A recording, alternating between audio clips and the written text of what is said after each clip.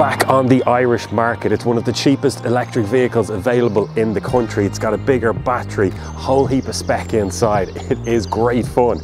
It's the Volkswagen e-up. Let's have a good look around.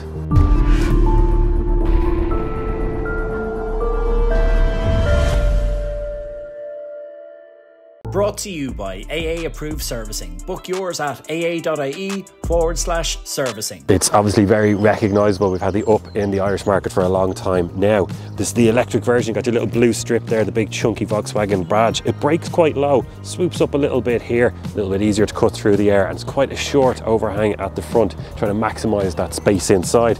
We've got these daytime running lights that wrap around there. They're quite nice. And the lights, now halogen. So they're going to use a little bit more energy than the LEDs, and we would have liked to seen that, but you know what, we'll get over it. It's absolutely fine. But overall, I think it's cute as a button from the front, isn't it? Around the side, you start to get a feel for how small, or let's say tidy and compact, the e-up is. Only 1.49 meters tall, and the length overall 3.6 meters, so quite a small car, great for the city. But you know what, there's enough space inside, and I think it looks really good in this white. We're on the alloys, white colour, but you get the body coloured door handles, tinted glass in the back. Black roof comes as standard, and that's kind of reflected in the wing mirrors just there. But yeah, overall I think it looks pretty neat. Around the back you see how they've maximised space. It's a very sheer drop just there. They're not going for a coupe kind of look and losing out on space inside. Shark fin aerial, that's kind of a blend with the antenna as well. Now I love the fact that it's just one big glass pane as your boot lid just here, your hatch, whatever you want to call it. And I think it looks really well. You get a wiper, don't always get one of those these days. A high up brake light just there. Another thing that I do like is that they've gone for this body coloured. Now it is plastic, but a lot of, let's say, less expensive cars on the market, they've just got a bit of that cheap kind of black plastic trim, and I think it looks really, really well in these colours. Let's open it up inside and have a look. So we've got 250 litres of space in there, which is small, but in a way more than I was expecting. And it's quite a practical space as well. Parcel shelf just there, and you know, you can get a lot in. There's one of those big shopping crates that I found, used for the camera gear. Easily get that in and out. And you've got an extra bit of space down there where you can stuff your charging cables, so you can still access them even with stuff in the boot. Fold down those back seats, 40-60 split, and you're out to about 920 litres overall. So yeah, for me, it's quite usable. I'm impressed with it. It's a small city car. We're not looking for 2,000 litres of space in here. It does a great job of what it is.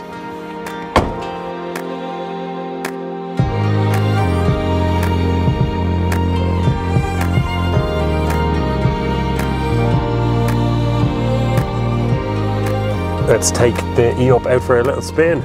And we've got a 61 kilowatt motor, 83 horsepower as we pull out and floor it 30, 40, 50. It's got a great pickup. Now don't get me wrong, it isn't the fastest thing on the road. You know, 83 horsepower, so it'll do the 0 to 100 kilometer an hour sprint in 11.9 seconds. So yeah, it's no rally car for sure, but it feels so much faster than it actually is.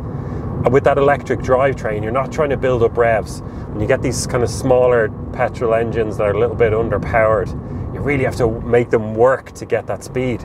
But in an electric motor, here we are, let's say we're carrying 50 and we're just about to come in to an 80 zone. So if I floor it 60, 70, 80 speed limit, there we go, back off. And yeah, plenty of pickup, and there's no fuss about it, it just goes.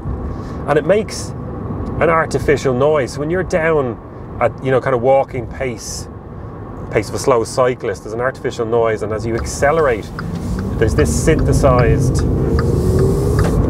combustion motor noise that comes through, and then that kind of cuts out at 30 or 40 kilometers an hour, and you get more of the electric motor whine at that stage. But it's quite an immersive experience. I'm not normally a fan of those synthetic noises, but it works in this. And it just feels so small and so nimble, so sharp. Yeah, it's great. So this is where we charge up the Volkswagen e-up. And we've got our Type 2 at the top just there. Now that goes up to 7.2 kilowatts on AC. So we kind of like that. That's pretty good. You're looking at 5 to 6 hours for that complete charge at home overnight or at those on-street chargers. Then take away the next little rubber bong just there for the extra 2 pins, and that's the DC charger. So it's CCS connector, as pretty much every EV in Ireland is now. And the news here is it's quite disappointing, to be honest. Now I don't want to be too hard on the E-Up. It's a small car, it's a city car, it's not built for cross-country drive, so you don't expect it to be a road tripper, but at the same time 37 kilowatts peak isn't great, and you're only going to get that 37 kilowatts up to about 30% state of charge, where it will then slowly taper down, and by the time you hit 80% charge you won't even be getting 20 kilowatt speed. It'll be in around 15 or 16. So you're looking at 48 minutes to do that kind of 10 up to 80% charge. But look, let's not be too harsh on the E-Up. It's a city car. Are you ever really going to be DC charging it? Probably not, so it doesn't really matter. Yeah, let's move on from that. Let's talk range and batteries. Hugely important when it comes to our EVs. It's the first question I get at anytime I tell somebody I was driving a car. Is it electric? Yeah. What's the range? What's the range? Well, let's go back to basics. It's got a 36.6 kilowatt hour battery, 32.3 of which is usable. So that gives it a WLTP range figure of up to 260 kilometers. Now, as we know, that's not always realistic. It's a little bit optimistic. You can definitely do it. And in fact, I have tracked to beat that and get close to 300 on a couple of trips that I've done in this. But in general, I think if you're looking for a solid real world figure for this car, it's in that kind of 200 to 220 kilometer mark, thereabouts. Put it on the motorway in winter, barreling down at 120, you're going to see that probably drop to kind of 150 or thereabouts. But yeah, for me, it's a solid kind of 210, 220 car, which is really, really impressive. And even today, I've been kind of having a bit of fun with it. It was parked up, turned on, but not moving for about an hour and a half while I was filming earlier on. And I'm still averaging 13.3 kilowatt hours, which is on track for about 240. So yeah, really impressive.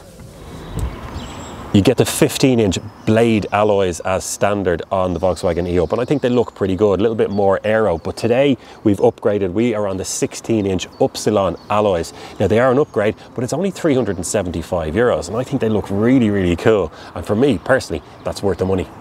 Let's have a look around the E-Up. We won't spend long on this, but just show you the basics of what's in here before we move on to the functionality.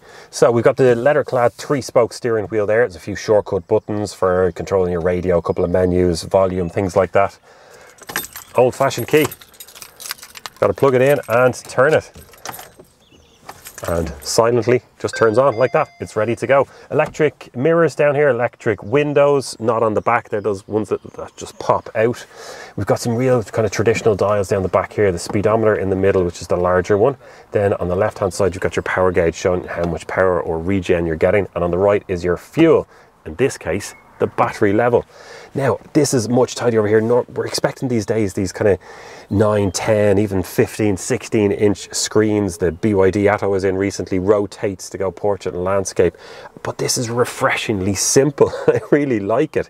So much of it is actually done through your phone. And it's got this little holder there. So that pops out. That's what claps your phone, and there's actually a little socket just there where you can charge up as well. So let's put that back in for you now.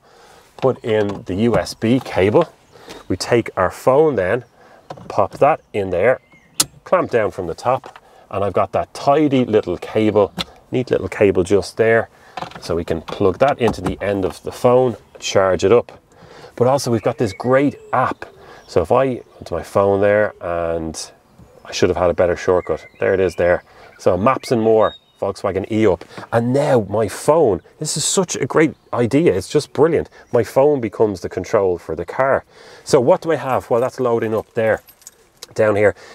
There's actually a lot of spec here. We've got heated windscreen at the front. I've got obviously the heat at the back, but I've got heated seats in 2 stages for passenger and driver. Automatic AC, control. It's just, yeah, it's got everything that you need there. Down here below, we've got our volume, radio, media and stuff like that. We can also get some shortcuts which then control what's displayed on my phone up here, which is just brilliant to get. So I click on that, maps, click on this one here, and it's showing me my consumption, my average consumption, how I'm doing, my blue score. Click on the battery, show my battery level, but then I can go through the icons here to tell me how much regen I'm getting, set timers for when I want to depart or leave. It's just brilliant functionality. And it saves, it cuts down on cost, cuts down probably on efficiency because you're not powering that big screen, makes it a bit cheaper and lighter. I'm just really, really impressed with it, the simplicity of it. Down here we've got a gear selector, kind of traditional style, park, reverse, neutral, D and B. We'll talk about that when we're driving. Different driving modes that I can choose there. We've got a cup holder here, although we can close that and then just give ourselves more space with a little shelf. And a traditional handbrake. Let's talk money for a minute. How much is the E-Up if you're thinking about buying it? Well, the good news is it's pretty much Ireland's cheapest electric vehicle, coming in at 27,813 euros. And that includes delivery and related charges. So pretty competitive at that price point. And you get a lot as standard, so there isn't extra trims really, you just get what you get. So you do have two options. One is that you can trade up the wheels, we'll speak about that separately. Then after that it's paint, and I have the list full here for you. So there's about 6 colours. It comes as standard for free in teal. Then you can trade up to the non-metallic red or white for 410 euros. Then if you want to go for the metallic silver and grey, 650 extra, and then splash out 805 euros for the metallic red. For me personally, I love it in the white. It's an extra 410 euros, and I think it looks really, really good. This is obviously a very small car, so are we really, really cramped with no space inside? Well, no is the answer. So I have this set up for me just here.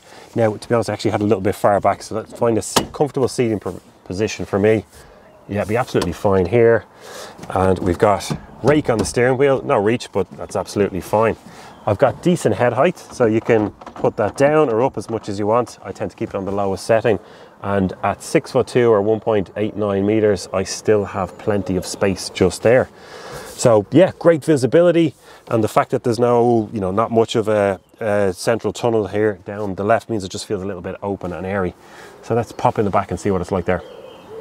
So a much wider door opening than I was expecting. You can see how close that door frame comes to the C-pillar back here. So yeah, a little bit larger than I was expecting, which is grand for getting in and out. Now, it is a little bit cramped there. I can fit in, if I push myself to the back, but there's not a huge amount of space. But now, in fairness, this is 2 people at 6'2", and I really do tend to put seats farther back than most people. And I think that I could still comfortably drive by shifting my seat forward a couple of inches. So for me, you will definitely get 4 adults of 6 foot in here. Are there more comfortable cars for a long distance journey? Yes, but that's not what the E-Up is. So for me, in terms of the footprint, the size of the car, this is pretty good. Even if I put my head all the way up to the top, I can't really touch the top either. And yeah, like there's a little tiny bit of storage just there. Now, I don't have electric windows. You've got these little pop-out things there, but that's fine. Cup holder there. Now, it's only a 4-seater. You don't get anyone in the back. But yeah, this is fine. And I've used this car on school run a couple of times. So I was able to move my seat forward an inch or two, and then there was enough space in the back here for 2 different baby seats. So yeah, you'll still run this as a family if you need to. Not a huge amount of space in the boot, but it's fine. I want to just talk about regen braking for a minute, because for me, it's one of the great benefits of driving an electric car. Once you get used to it and you get back into a combustion engine that doesn't have any regen braking, and you have to use the brake pedal, it's like, what's going on? But with electric car, you don't. So we're coming up to a bend here. The road that we're on is 80 kilometers, so I'm carrying 70 at the moment. So I'm going to ease off the brake now. 70, down to 60, down to 50, and I haven't touched the brake at all. So that's regen braking. The car is using the forward motion to slow you down and charge up the battery at the same time. Great little feature. And you can change that around. So you can have this in D mode. So if I take my foot off the accelerator now, it's just coasting. It's holding 60. Now it's down to 55. If I put it into B mode, you feel the regen coming in. And I can toggle by shifting that lever. I can go from level 1 to 2 to 3 to 4. And it's really slowing me down. 30, 20, 10. And that'll bring you to pretty much walking pace at that stage. It's a great little feature to have. And the fact that you can toggle around so easily, it's brilliant. Yeah, so that's in D mode. Choose, you know, whether you're on stage 1, 2, 3 or 4, and then put it back to B when you just want maximum regen. And we're coming up to a little chicane here, so it's going to be a hard left into hard right and then up a hill drag. So I take my foot off now. It slowed me down to 60 with that heavy regen. Tight, and then switch back the other way. It's stuck to the road. Oh, I just love it. And then release it to that uphill. Oh, and it's just the torque, 210 Newton meters of torque. Now this thing will only do the 0 to 100 in 11.9 seconds, but it feels so much faster. And you go through little chicanes like that and little bends, and it's like a little go-kart. It just puts a smile on your face. And even though you're having so much fun with it, you're not going hugely quick. It's not a high-performance sports car, but it just puts a smile on my face. I love driving this thing around. So compact, so tidy. Then when you want to park it, when you want to maneuver it, 9.8 meter turning circle, fit into any little spot. It's great.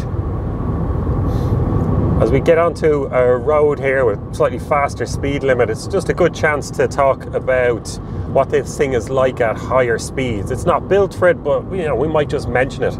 So there's a bit of noise, all right. Yeah, so you can just kind of hear the wind whistling over this A-pillar here. I can feel a little bit of road noise coming down from the wheel arches. So sound insulation isn't great. You know, we're not expecting it to be anyway. At higher speed, now one of the great things, you've got adaptive cruise control here, which is just a great little feature to have. And a car that's, you know, coming in at 27 grand for an electric vehicle, and it's still got these features that's really impressive. And it's quite easy to use as well. There's a little toggle just there. You go between on, off, and then you can cancel. And then you go up and down in ones. You can set it. If you cancel it, then you can just reset it and it'll bring you back up to where you were. And then you can toggle that distance as well in between you and the car in front. So it's a great little feature to have for those times when you are on the motorway with those kind of journeys. Yeah, it just takes a little bit of the sting out of those longer journeys. It's great, good feature.